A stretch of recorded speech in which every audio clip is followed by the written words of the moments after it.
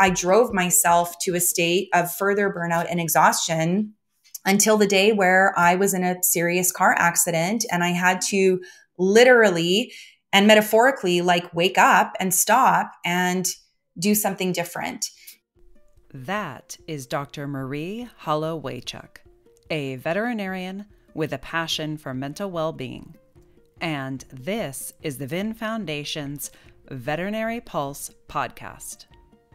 I'm Jordan benShea, VIN Foundation's Executive Director.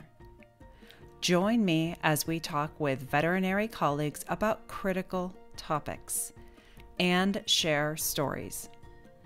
Stories that connect us as humans, as animals, as a veterinary community. This podcast is made possible by individuals like you who donate to the VIN Foundation. Thank you.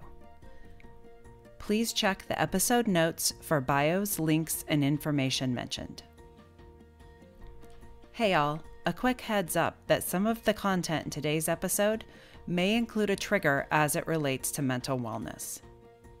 As a reminder, if you are a veterinary student or veterinarian, the VIN Foundation's confidential support group, Vets for Vets, is here for you, and you can find information to reach out in the episode notes. Please know you are not alone. Hi, Marie. Welcome. Hi, Jordan. It's great to be here. Thank you for joining us. I'm really excited for this conversation today. And Marie is in Canada, so our northern friends. Go Canada. Go Canada. And where in Canada are you based for our audience? Yeah, I'm in Calgary, so the western part of the country. Mm-hmm. Oh, wonderful. Okay. So share with us your journey to veterinary medicine. Was there sort of this aha moment where you just knew it was the profession for you? Did it come from an animal that you loved when you were a kid? How did you find your way into the profession? Yeah, such a good question. And I'm always fascinated by these responses from others. You know, it was sort of born into me, I guess, so to speak. Both of my parents are veterinarians. They're both retired now, but they met in vet school. They got married. My mom opened up a companion animal practice in the town where I grew up.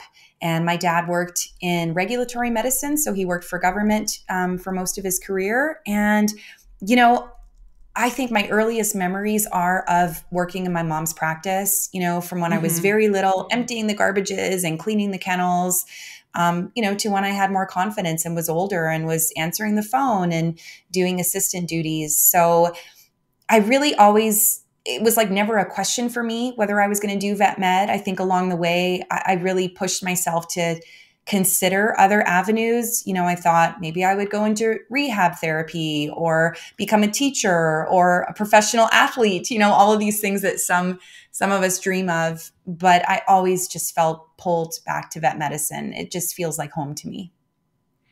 That's a great story. And that's not usually the story that you hear, because usually it's rare that you have parents who are also veterinarians, right?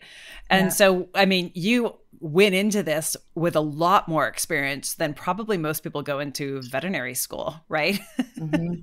Yeah. So what, like coming out of that, for a lot of that firsthand experience, what were the different aspects of it that you enjoyed? Yeah. So I loved when I worked in my mom's practice, you know, because it was a general companion animal practice, that there was this connection with these families. And often they were multi-generational clients, you know, they're the parents bringing their little kids, the kids grew up and then they bring their pets and then they have kids and then it just kind of continues. And I think my mom, you know, in her 40 some years of practice served up to 4 generations of clients in different families. And wow. I loved seeing people and greeting people whom there was that pre-existing relationship with. And, you know, just getting to help animals and getting to help people. I really do like people. And, you know, I've always been such a helper and a caregiver that it just felt like a natural space to be in around animals, you know, that I love and people who love those animals. And most importantly, too, for me, working in a team, being surrounded by other people towards this common goal. I played a lot of team sports growing up. And so, working together as a team, again, just feels so comfortable and so enjoyable to me. And so did you immediately go into veterinary school on that path, or did you take some time, or was it just absolutely, I'm going to vet school and we're just continuing on? Oh, it was like tunnel vision. Got into vet school. I did the fast track into vet school. Like I said, in high school, I think I briefly contemplated a few other careers, but it just, nothing really felt quite right. Mm-hmm. And so I dove into my pre-veterinary curriculum. I loaded it. At the time you could really still cram all of your pre-vet into 2 years. So I had a really intense schedule for 2 years, and I applied, in my second year, and I got an interview, and then I got in. So, I was admitted to vet school when I was 19, and I was 20 by the time I, moved to Saskatchewan and started vet school.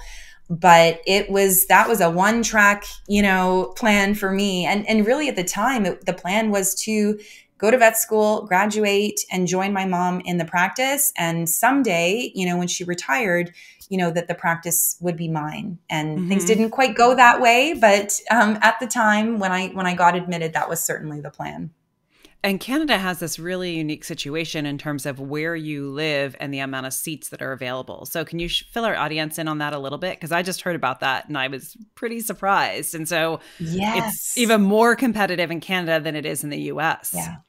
Yeah. No, you're absolutely right. So Canada has always had a regional distribution for their vet schools and who gets to attend where. So growing up here in Alberta, the Alberta government and the other provincial governments designate a certain number of seats that they pay for and fund. So in the hopes that those students will go into vet school, they'll get their DVM degree, and then they'll return back to the province and fill the job openings for the veterinarians that are needed there.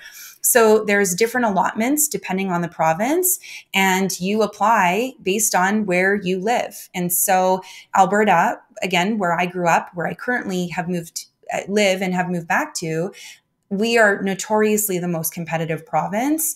I guess there's a lot of people who aspire to be veterinarians in the province of Alberta. I mean, we're a relatively agricultural province, but also, so there's large animal, and food animal, and actually a lot of equine as well. Veterinary work, but there's also a couple of large cities. So there's a lot of companion animal practice and exotic animal practice opportunities as well. So I don't recall the numbers, but for sure in my year, there was 20 Alberta spots and there was well over 100, to 150 applicants. So right. At the time, we were screened based on our references, our transcripts, and our letter of intent. And mm-hmm. then once you reach the cutoff, whatever that was based on grades or what have you, then we sat and did interviews with an interview committee. So there's the Western College of Vet Medicine that serves the western part of Canada.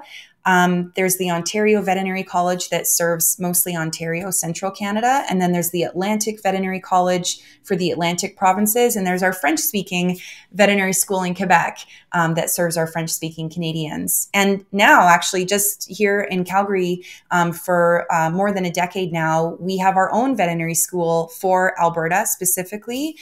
So no longer do Alberta residents go to the vet school where I went. They now go to the University of Calgary Veterinary School. And again, it is really designated for Alberta students, although many of the schools, if not all of them, do have just a very small number of spots for those who apply outside of the local province. Wow. So you were pretty focused. You got in, you're 20 years old. So you go to veterinary school. How was that experience for you? Oh my gosh. It was challenging. I'm not going to lie. Mm-hmm. I thought it was just going to be amazing and easy and enjoyable. And my first year was really hard. So I'd never lived away from home. So, it was about 6 hours away from where I grew up. I didn't really know anybody in my class. I had only been in school 2 years. A lot of these people certainly who came from Alberta had finished a whole degree, or they were doing a master's. They'd kind of come to know others, who'd been applying. And a lot of the classes were really out of my wheelhouse. Like, I'd really only done the basic sciences to get into vet school. And a lot of my classmates, they'd already taken physiology and, animal sciences and other things. And so anatomy was very challenging for me. I nearly failed my first anatomy exam. Physiology was new for me. And I know this, of course, about myself now, but at the time, I'm not a good memorizer, just photographic memory or just straight memory. I really have to understand the concepts in the context of like a case or a problem. And so classes like physiology and anatomy that were so much memorization, I really struggled with. And so the first year was a lot of homesickness. I'm certain that I experienced some depression in my first year. I had friends and I have, friends still to this day from my vet school class. So it wasn't all, difficult, but it was challenging. I think it was challenging for me from a social perspective because I was younger and away from home, and challenging for me academically for sure.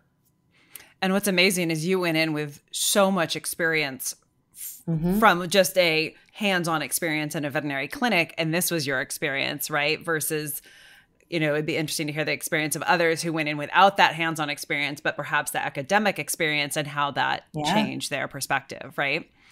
So you get out of out of veterinary school, and what's your first job? Yeah. So I do want to give encouragement to those who are listening and are like, oh my gosh, like if she can't make it in first year, like how am I going to do? It all got better, towards the end of my first year, I had settled in.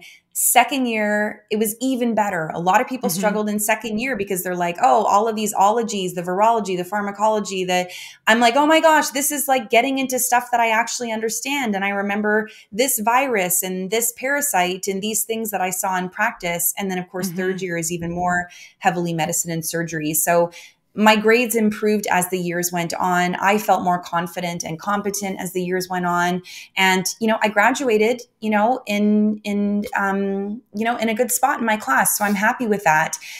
What I did afterwards was not what I had initially planned, which was to go into my mom's practice. I hit my third summer of veterinary school, my third year summer. And I just started to really feel like I wasn't sure that general practice was for me. I had learned that there was this thing called referral medicine, and there were specialists, and there was people, beyond the walls of general practice. And that was never really apparent to me, when I was working in general practice, or at least not to the degree that I was introduced to that in vet school. And so I thought, oh my gosh, like, I would love to be the person on the receiving end of those referrals who gets to dig into these like really challenging and difficult and intense cases. And what could that look like? And, I started to think more about, investigating things like emergency practice or other forms of companion animal practice. And so it was an incredibly difficult decision for me. Because of course it was not what we had planned as a family, and certainly not what my mom had in mind, but I made the decision to apply for an internship. And so after vet school, my first job was a small animal rotating medicine and surgery intern at Washington State University. So that was my first foray into, life outside of my mom's companion animal practice. Yeah. And I mean, this is like a prime example of when a plan doesn't go as planned, right? And then you're also in the States, right? So how did that shift things for you as you're now out of veterinary school? Your mom's like, wait, we sort of had a plan, and I was kind of depending on you to come on in. And then now you're in Washington State, so you're in the US. And how was that experience for you? Because there's definitely, I've spent a fair amount of time in Canada, and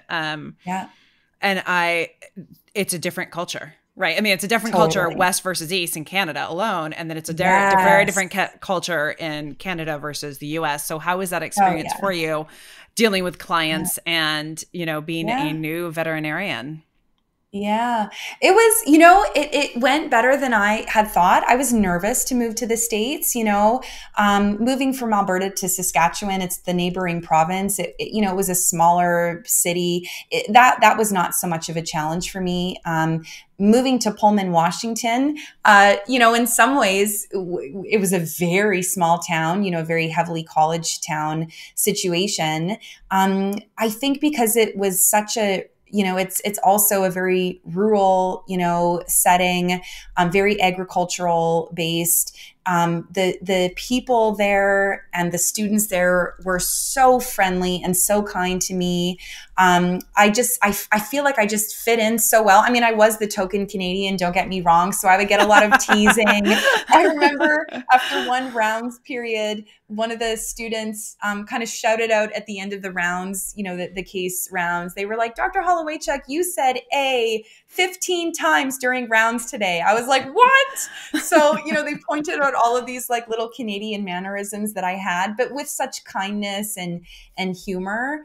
I just loved it.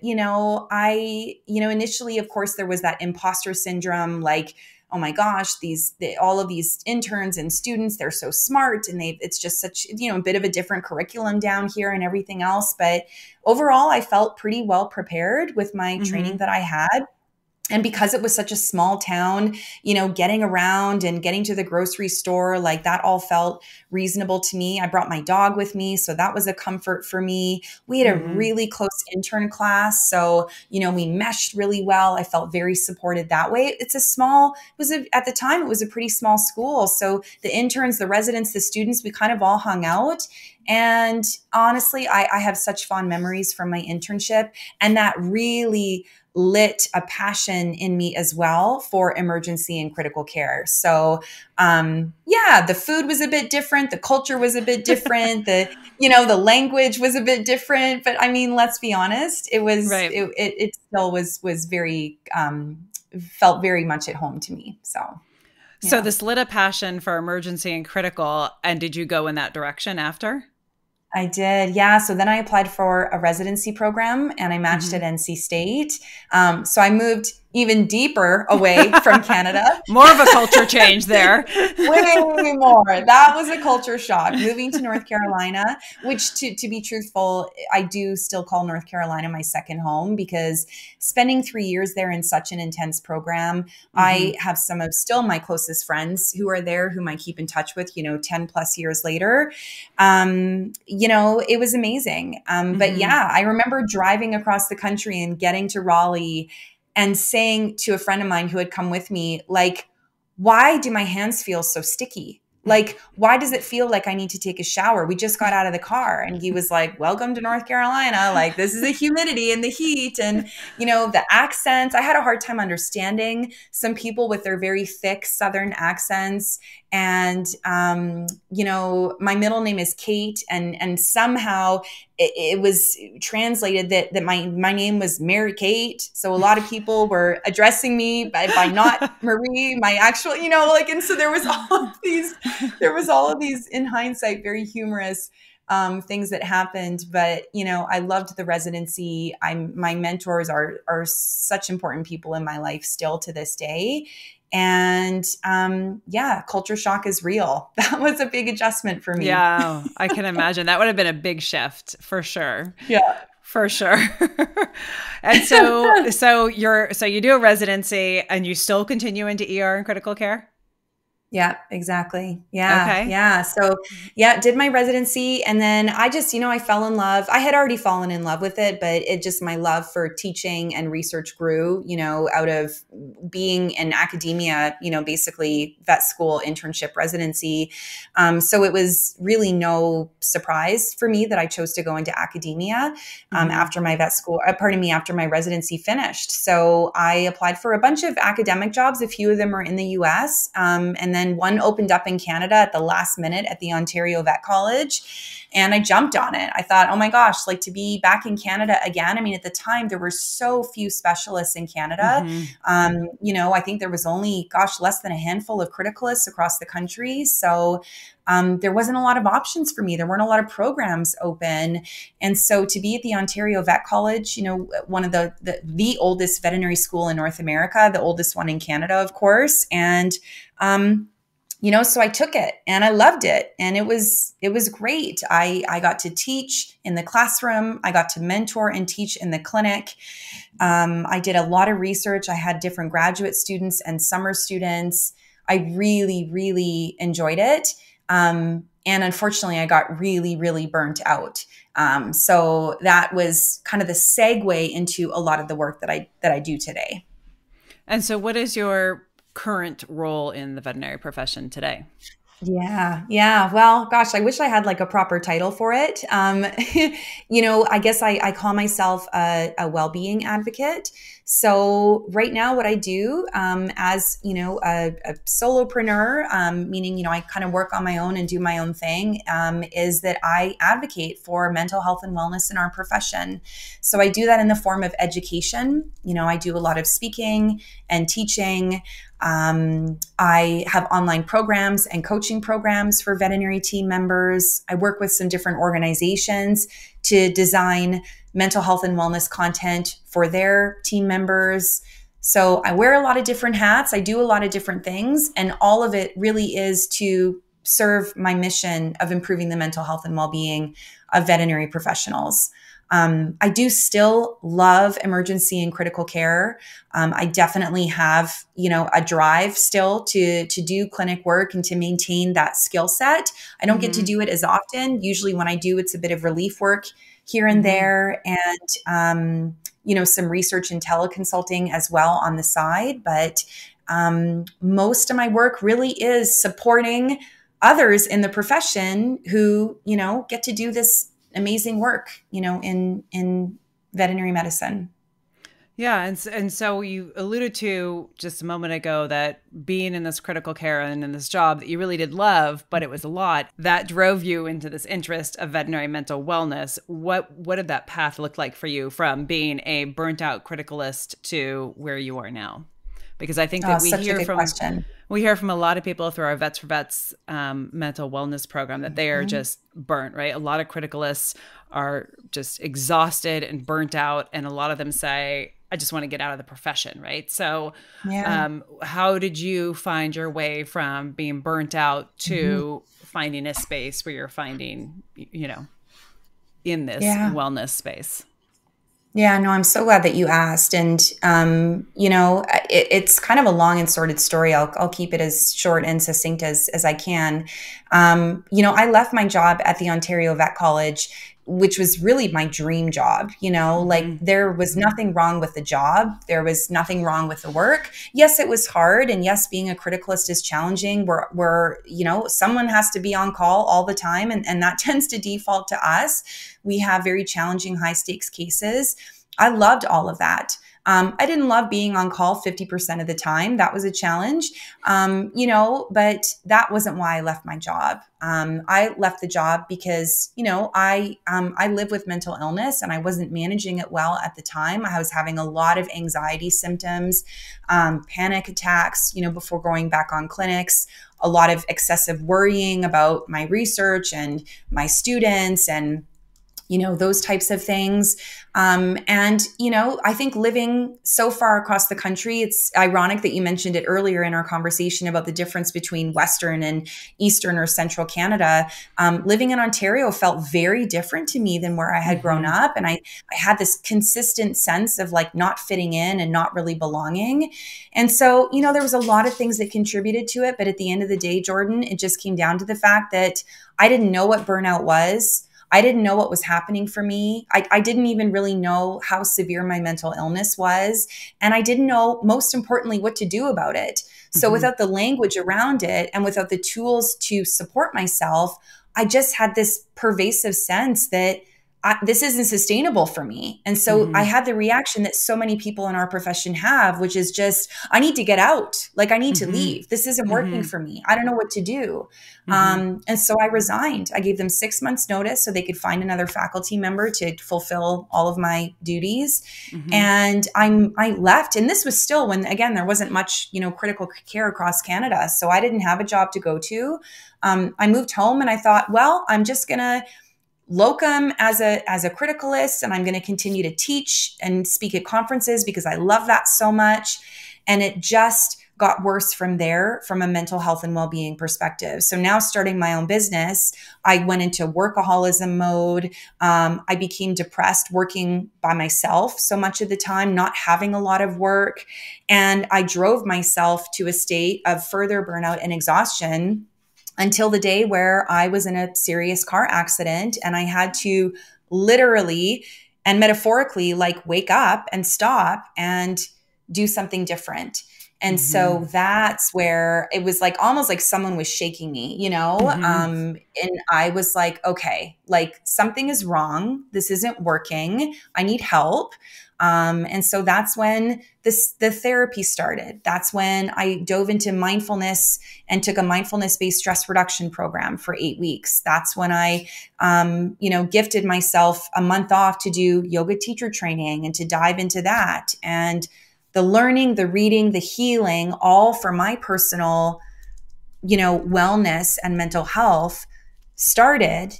And as that continued, I started to have this sense of where was this information for me 5-10 years ago when I really needed it?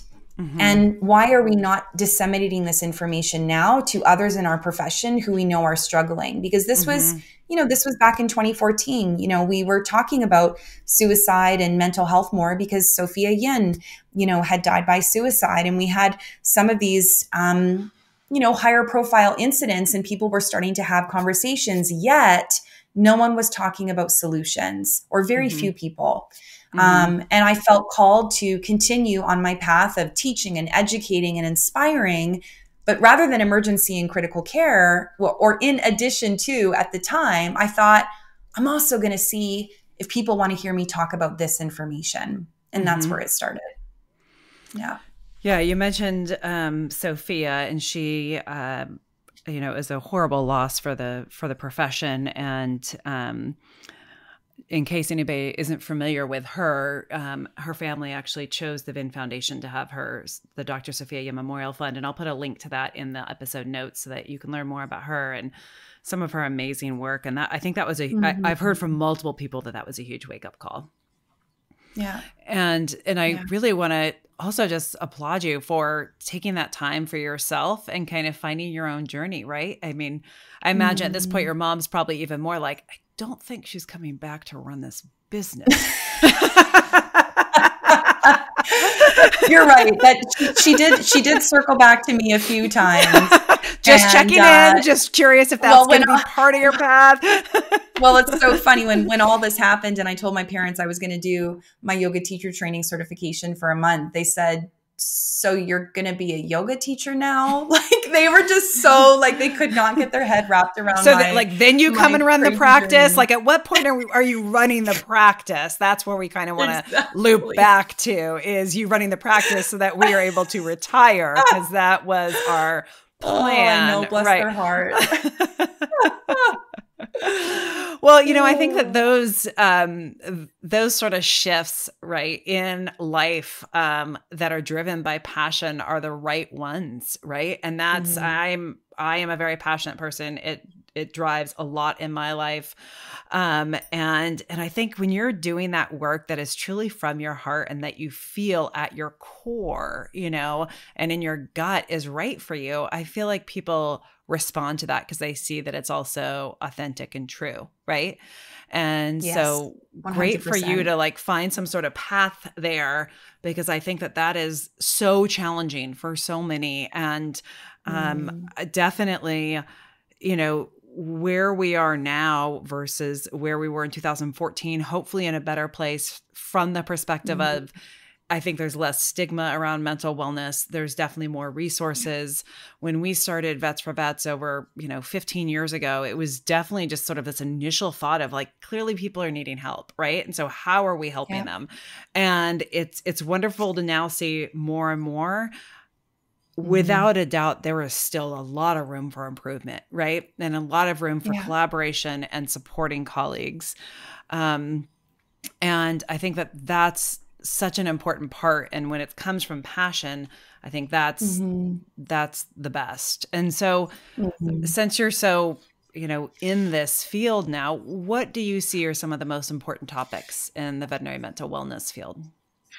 Yeah, well, you touched on a lot of them, Jordan, already. I think this idea of stigma reduction is tremendously important. There is a lot of research from surveys among U.S. veterinarians, years ago now, that demonstrate a very prominent stigma. It's not unique to veterinarians. There's a lot of help, caregiving professionals who have a similar resistance to seeking help for their own mental illness. I think because we're such intelligent, heady, mind using people and professionals, that to think that we have something that may be quote unquote wrong, with our mental health, that we feel very shameful about it. So we're unwilling to share, and we're unwilling to seek help, or we believe that the help is not going to change our circumstances, which is what I hear a lot of people say. And which is why a lot of people do, abandon the profession in some circumstances.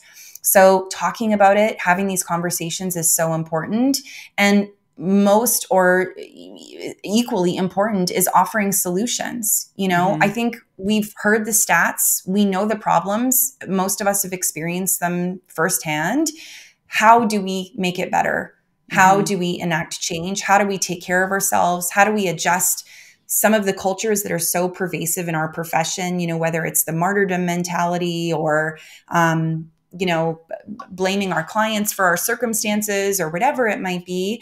But, taking ownership of what we have control over as individuals to take care of ourselves, to take care of our mental health.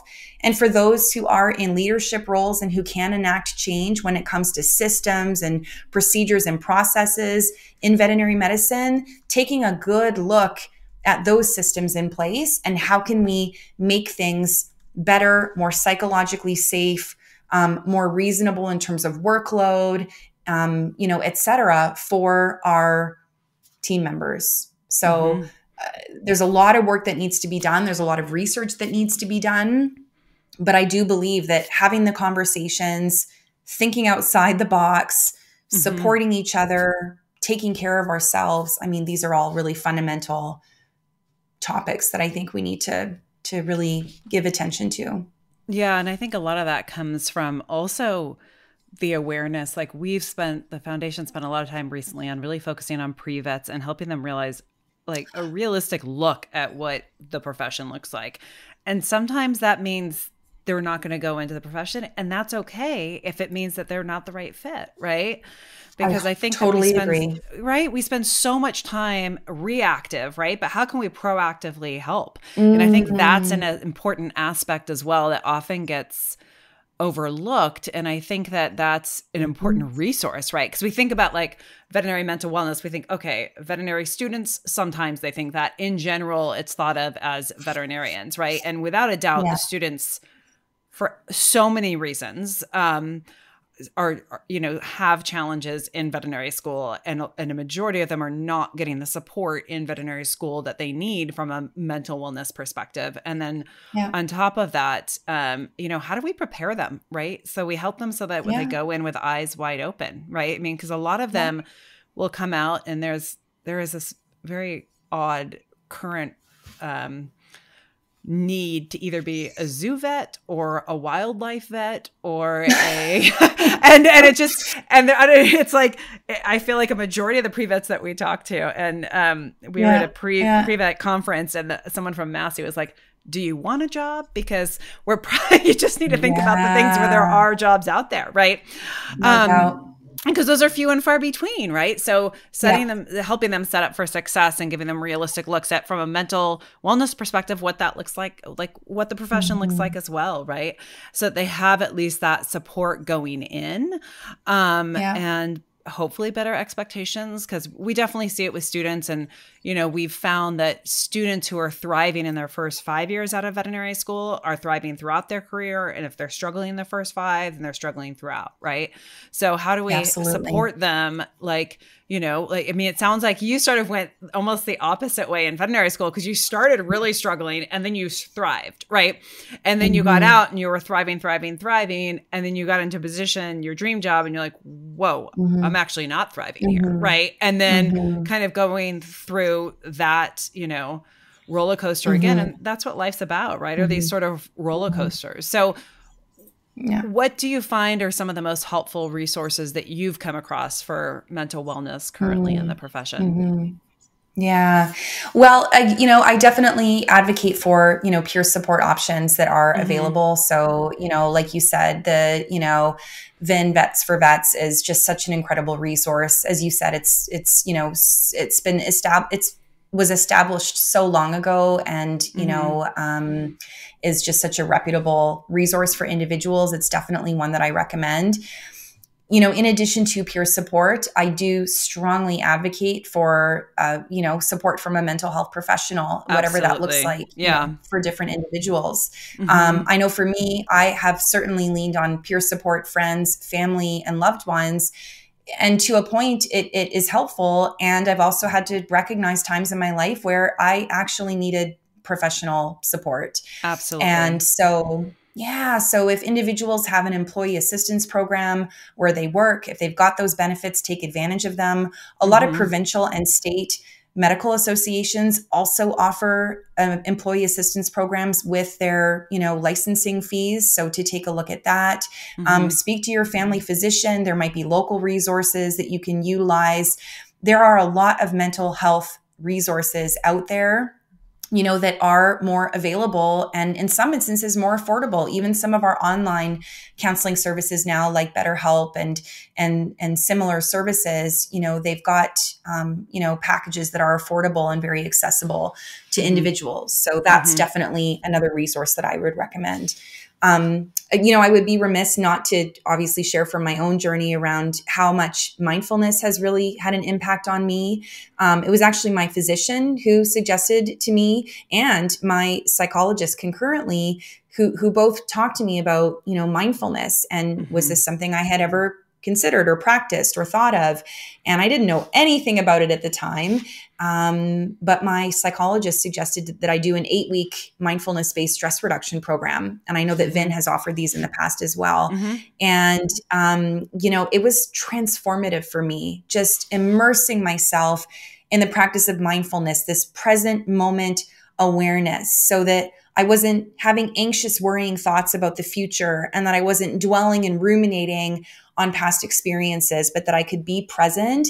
I saw such an improvement in my depression and anxiety symptoms, and just more responsiveness and awareness to myself and to others, rather than, as you said, this reactivity, this, walking around in a fog of just like projection and rumination and reaction, So my relationships improved, my health and well-being improved, certainly my mental health improved. I became more aware of when I needed to take a break or hydrate or eat something or, talk to someone. So that is absolutely a resource that I would recommend for people as well. Yeah, I can say that mindfulness for me has been game changer. And it's, I think that at first it can feel like, how do I do this? Am I doing this right? Like, okay, is that good? Like, how does this work? Right.